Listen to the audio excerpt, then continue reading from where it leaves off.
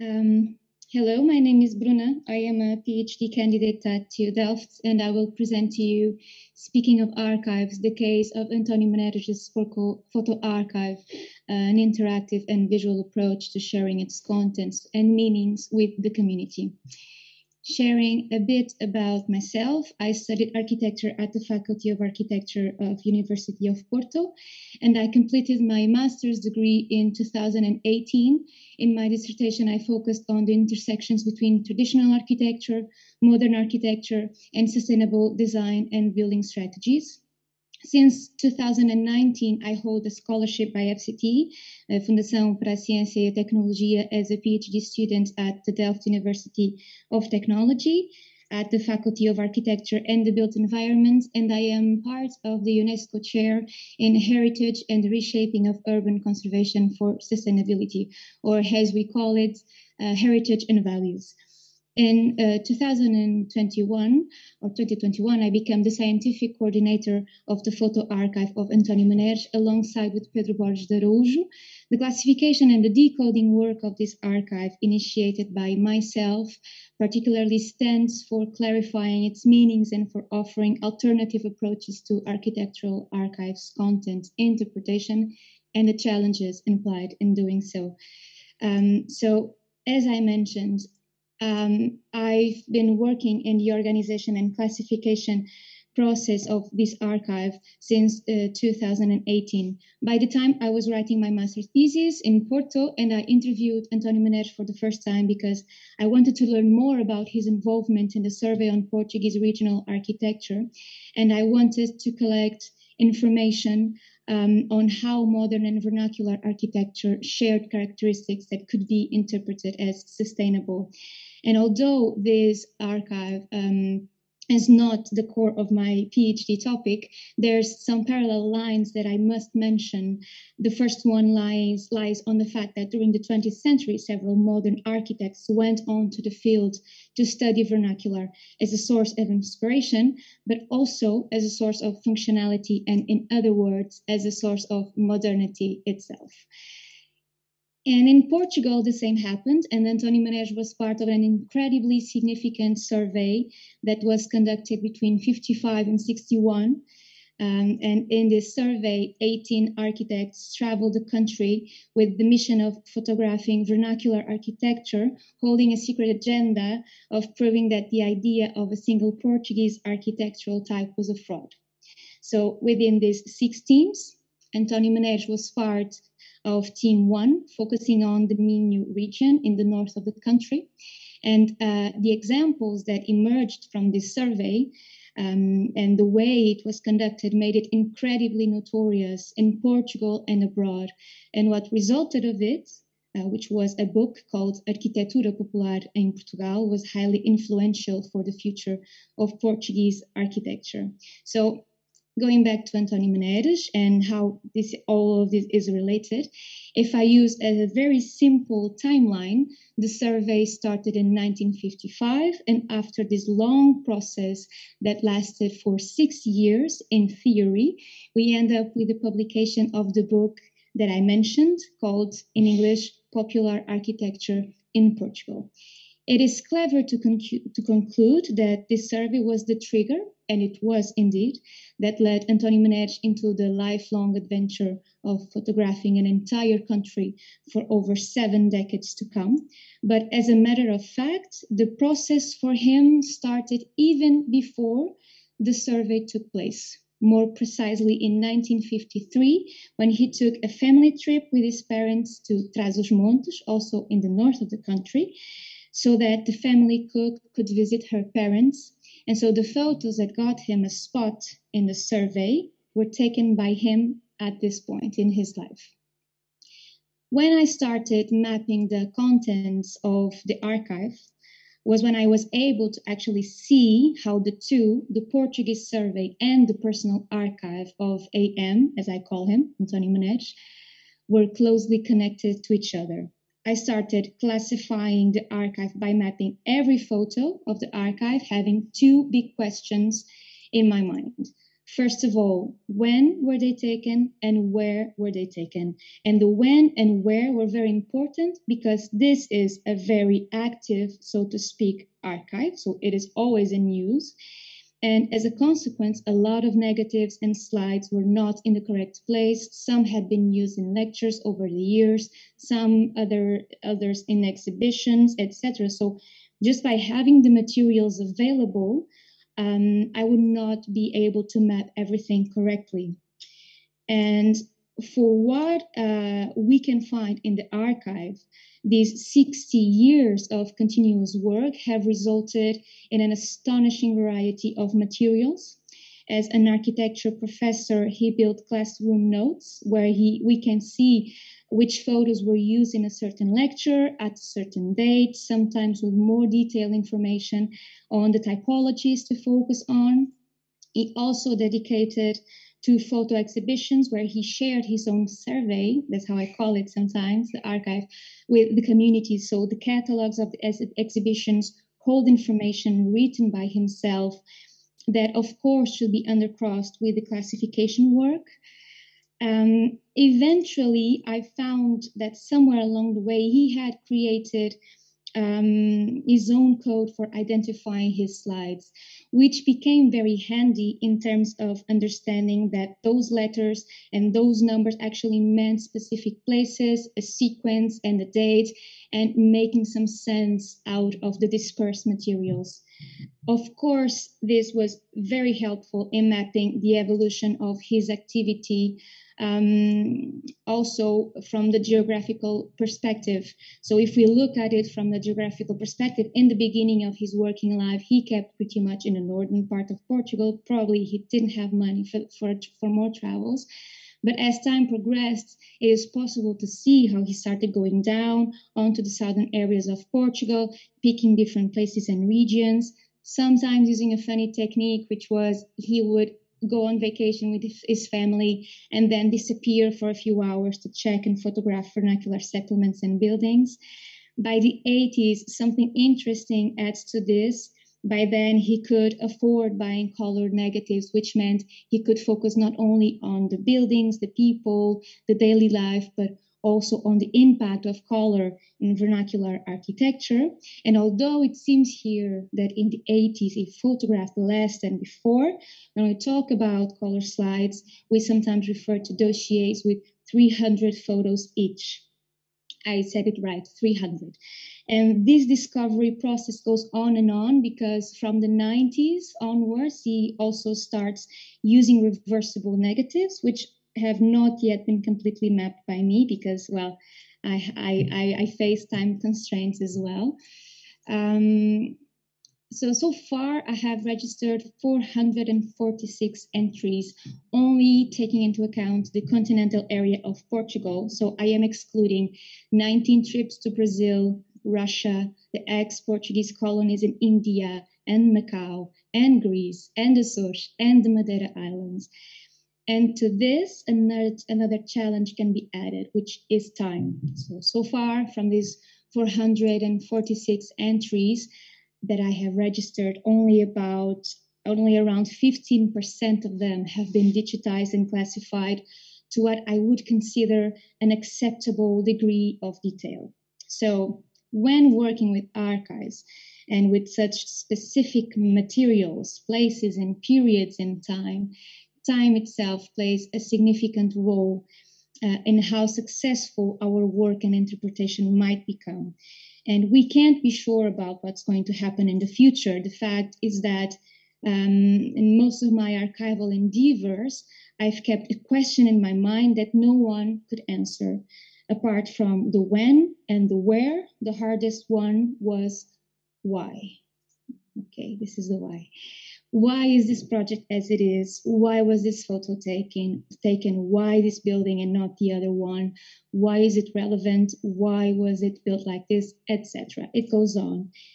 And this simple question becomes particularly relevant in a time when we are trying to decide what's the best road to travel to make our existence on Earth more sustainable. in a time when decision makers are keen to being more engaged with the communities and providing spot-on solutions to real problems. And so archives hold valuable information that play a significant role in achieving transparency, accountability, participation. So they should be open, available, and they should be looked as more dynamic than they still are at the present time. So another challenge came to my mind after having everything organized, collected, and interpreted, which is not. What is the use of this information? What is the future of all this knowledge? How can we overcome the limits of an archival drawer? And this is when the challenges became the possibilities and the final idealistic question arose. What if archives could speak? The author of this archive is still alive, although he is already 92 years old. Of course, he plans to live until his 120s, but we can't be sure if that's going to be possible.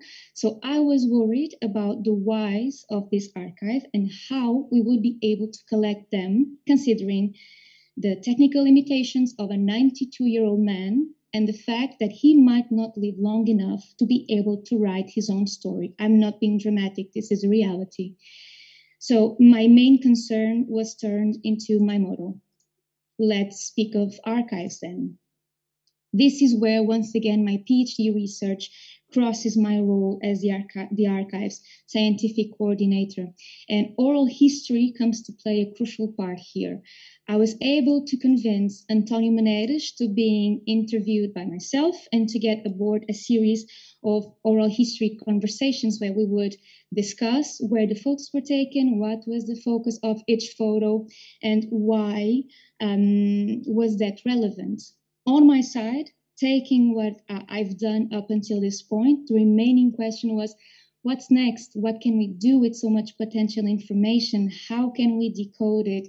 How can we interpret it? So instead of jumping into risky interpretations that could be wrong, I didn't see what he saw. I can't go back. Most of these buildings don't exist anymore. I could be recording his own memories and testimonies and save it so that future generations can have the same privilege as I did of listening to the architect himself talking about his own work.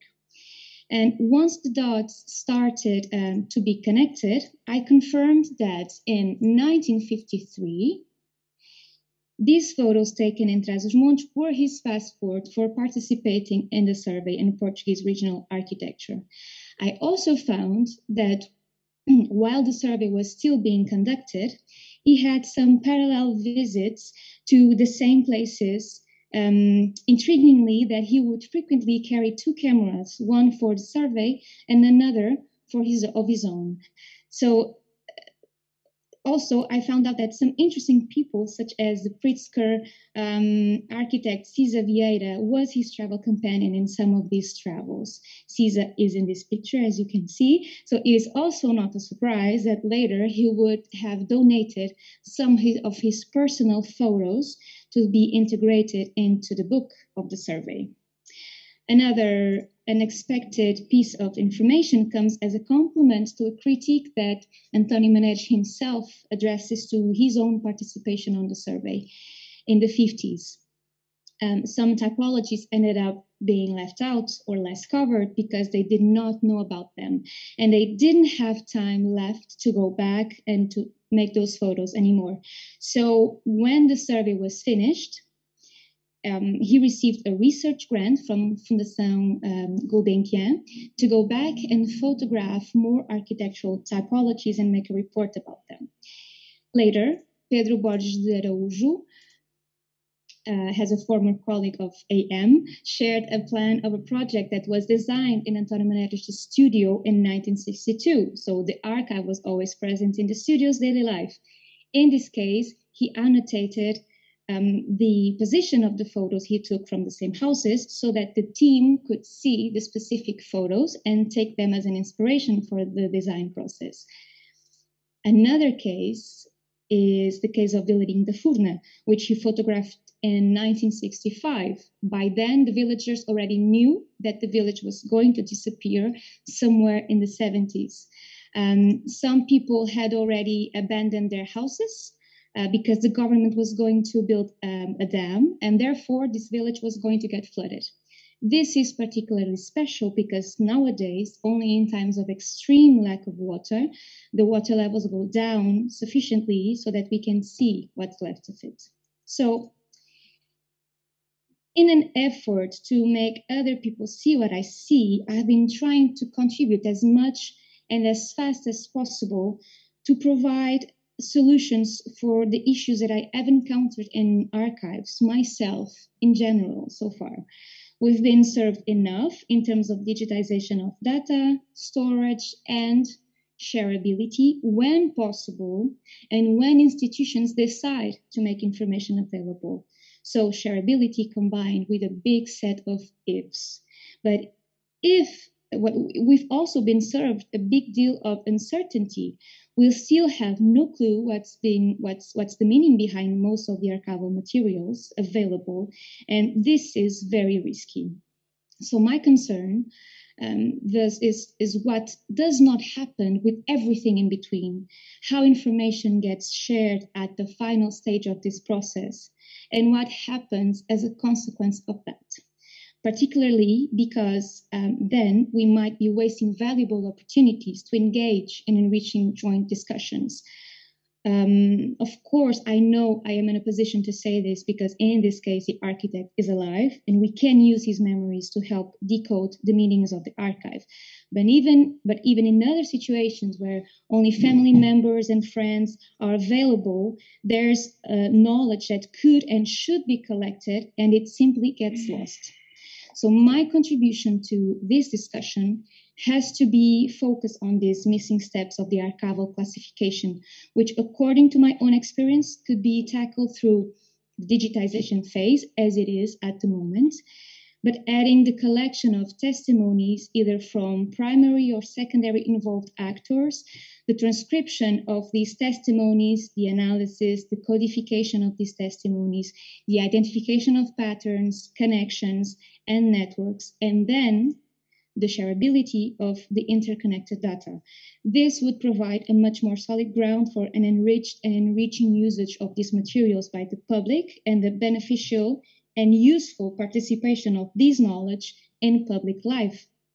So once again, in a parallel with my PhD, I've been focusing my efforts in understanding what's been photographed and why, meaning what does it add to the cultural significance of vernacular heritage and how can we use it? And of course, as I stated before, the more we discuss the photos of António Menéres, the more we see that it is deeply rooted in the evolution of Portuguese architecture in the 20th century. So the people involved in contributing to that evolution and the events that took place. And so by looking at it in such a way, two outputs came to my mind. One being the network in which this archive is included. And for this, network visualization softwares have been a huge, huge help. And the other one, apart from finding a way to connect all the data, is finding a way to share it as visually as possible with the community, promoting a reflection, a discussion, and an interpretation based on the original oral data shared by the archive's author. In the beginning, I referred to the modernist architect's travels as a way to gain knowledge on vernacular settlements.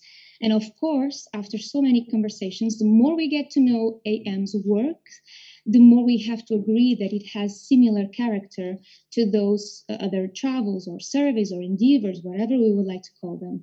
So throughout these decades, António Menéres not only took pictures, but did it surrounded by family, friends, colleagues, peers. He participated in congresses. He took action as an advocate for heritage and built an archive that is way more than just a set of photos. So it reflects a tight network filled with lots and lots of information. So, well, we can go further and further with this. What I am doing on the present time is I am still collecting the architect's testimonies while attributing the geo-coordinates of each negative or slide entity. In an ideal situation, the future steps to be made are to expand into a dynamic and engaging system where people can use interactive maps that hold all this information, and also where people are able to share their own pieces of information to continue enriching the decoding of this. Of course, I am still pretty much involved in making visualizations possible through the collection of all kinds of information and building a proper data set, which is also what we usually don't have in this context. And I am not yet into the part where I publicly share the archive and the collected data. So for now, it still comes as a good intention, but eventually we will get there. Having that said, I also looked at this conference as an opportunity to listen to more experienced people and to hearing other people's thoughts on these matters. So I am pretty much available and interested in receiving comments, feedback, and replying to any questions you might have. So with this, I finish my presentation, and I would like to thank you for your attention and for the opportunity you gave me. Thank you very much. Thank you.